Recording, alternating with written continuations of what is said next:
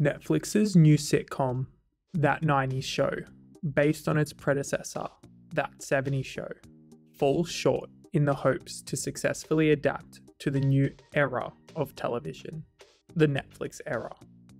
It is easy to say that this show is simply carried by the nostalgia of what has come before, but that is not my issue with this new adaptation. Instead, it is a growing part of the real problem. The problem that begins with the way Netflix distributes a majority of its content, straight to video on demand. A whole season available in an instant. And it simply isn't Netflix's fault.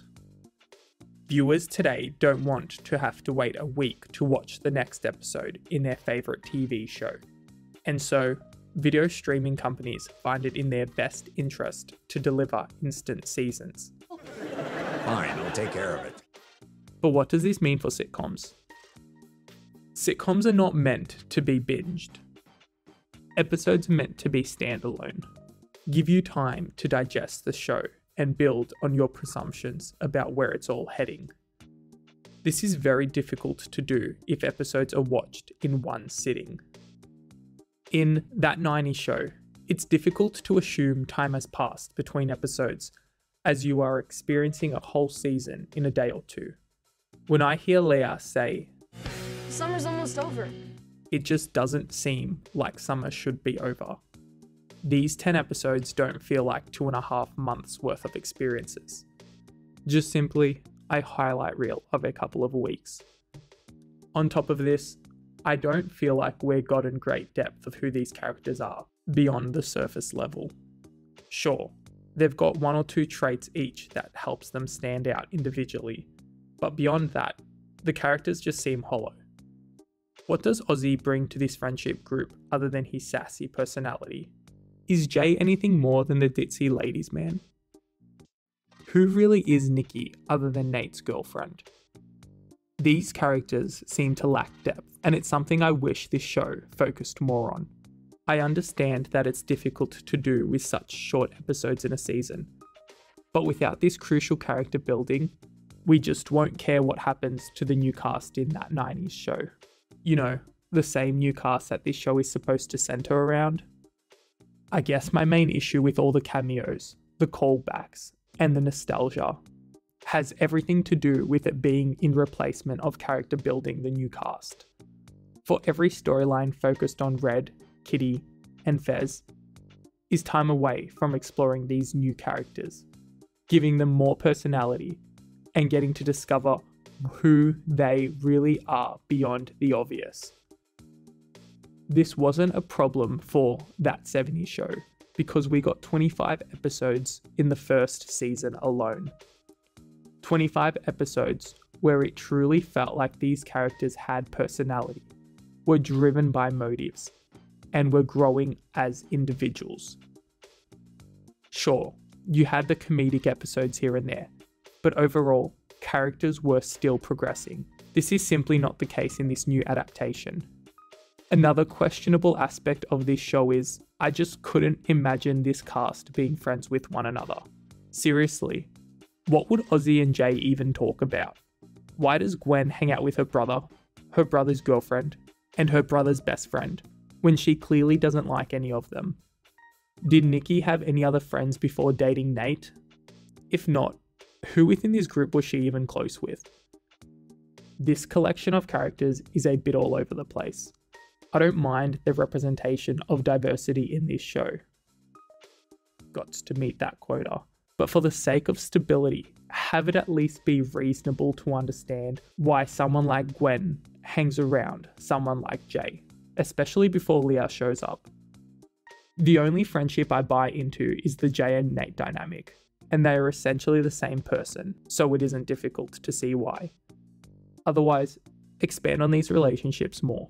Show me why Nate and Ozzy are friends within the same group. Sure, it doesn't have to be much, but enough to prove they don't just tolerate one another.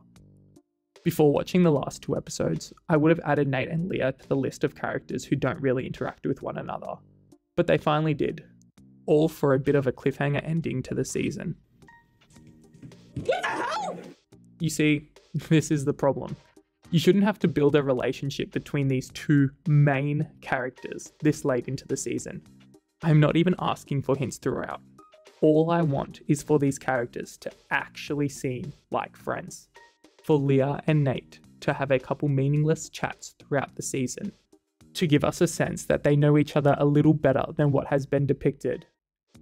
For all the lack of character development from this first season, you would assume that we would tackle a few bigger topics to balance it all out. But nope, this doesn't happen either. The closest we get to an actual meaningful subject was when Ozzy finally came out to Kitty. But did this lead to anything noteworthy? I even have a boyfriend, Etienne, who lives in Canada. Well, I don't know how I feel about this. Oh. My friend Sharon married a Canadian man and he... Not really. I sort of wanted a difficult response from Kitty. This is a show based in the 90s, and Kitty is in her 60s. She doesn't have to be accepting of Ozzy, and I think this would have been a wonderful opportunity to add a bit of depth to Ozzy's over-the-top personality. This would also serve to add a bit of a third dimension to this series. But instead, it's resolved instantly. It's a bit disappointing that this show never really left its first gear. Mindless humour. The idea to bring back the old cast works perfectly if you were only intending to reel in fans of the original show for a short time.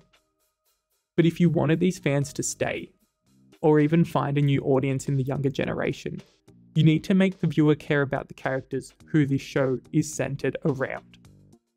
Make us disappointed about Leah moving back home. Make us feel sorry for Nikki, who has been nothing but the best girlfriend to Nate.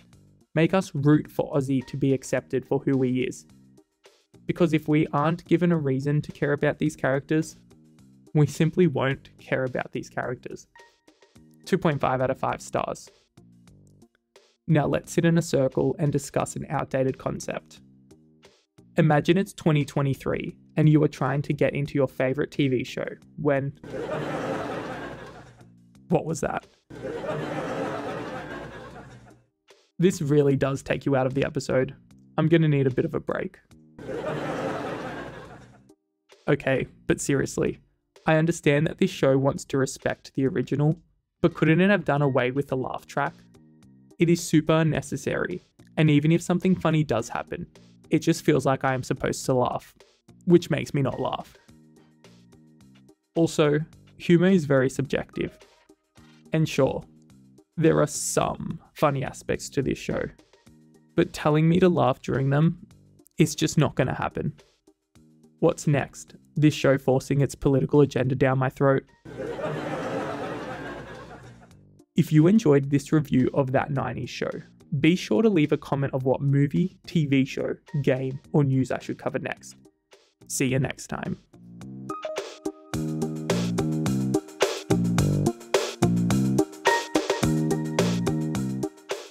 I took care of this thing like it's my baby. Till I dropped it down the stairs. Just like Mom did to you. Burn!